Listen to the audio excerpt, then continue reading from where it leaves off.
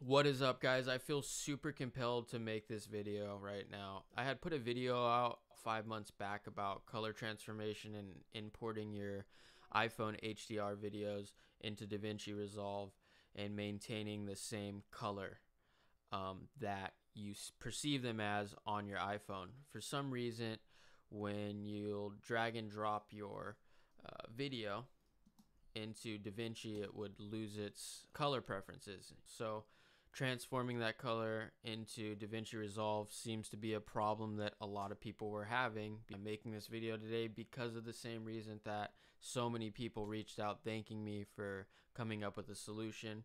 However, since then I've made a way better, respected way in the video creation world on how to do this, and it's actually the proper way, which it's an extra step, but it is the right way. Knowing this way will actually lead you into better understanding of DaVinci Resolve.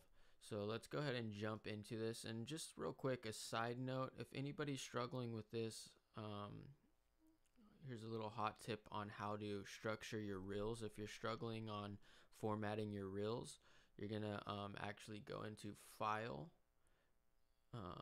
New Timeline, and then you're going to uncheck Use Project Settings, and you're going to go to Format. And then in Format, you're going to change 1080 to 1920, and you're going to replace this with 1080, and boom, you have your vertical reel format. So now when you drag your video in, you have a vertical video. So, you know, reels are very popular right now, so you should definitely know that technique, especially if you're working with DaVinci. So let's just jump into this and notice right away the frustration that we were all struggling with 5 months back. Look how crispy green that grass is compared to the grass here. Look how much darker the blacks are in this umbrella. You can see the difference there, right? So how you're going to get through this hurdle is you're going to click, highlight your track, as we like to call it in the music production world, but your clip, and you're going to hit color down here. And now you're going to drag a color space transform, create a node, and up here you're going to, in input color space, you're going to go to Rec 2020. So we're going to find Rec 2020. Where are you? There you are. Boom. And then from here, you're going to hit Rec 2100 HLG. So 21, Rec 21, where are you? 2100 HLG. Boom. And then from here, you're going to hit Rec 709. Boom. And then last but not least, you're going to go ahead and do Rec 2100 LG one more time. Where are you? There you are. Boom. And right there, you'll see it change as you're adding in these parameters. So look at here. Let's see how close we were able to get it. Okay. It's pretty on point.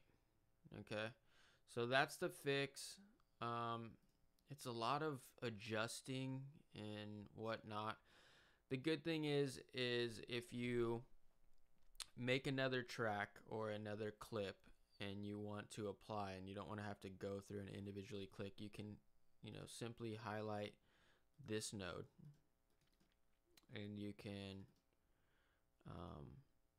go up here and you can go to edit and copy, and then you can create another node and you can paste the node settings on the new one. So if you have multiple clips, and it's, you know, it's because it's very intel to sit there and do this for every clip that you're, you know, importing from your iPhone. So that is the tried and true real way to do color transformation.